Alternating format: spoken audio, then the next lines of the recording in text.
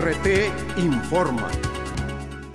El exgobernador de Tamaulipas, Eugenio Javier, enfrentó la audiencia de extradición en el Centro de Justicia Penal Federal sin la presencia de su equipo de abogados, mientras que solicitaron reservar la identidad del acusado para respetar su derecho a la privacidad, por lo que la sala fue desalojada por el juez y la audiencia pasó a ser privada.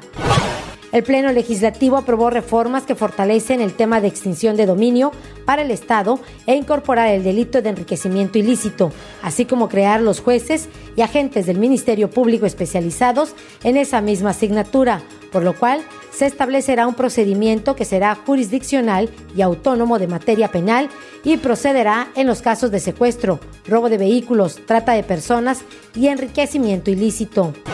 Este viernes en la Ciudad de México, el Partido Revolucionario Institucional definirá el método de selección de candidatos a la presidencia de México, senadores de la República, diputados federales, alcaldes e integración de ayuntamientos para las elecciones concurrentes del 2018. Será en una sesión del Consejo Político Nacional, donde además se pondrá a la consideración de los delegados de todo el país la posibilidad de ir en alianza o no con otros organismos políticos.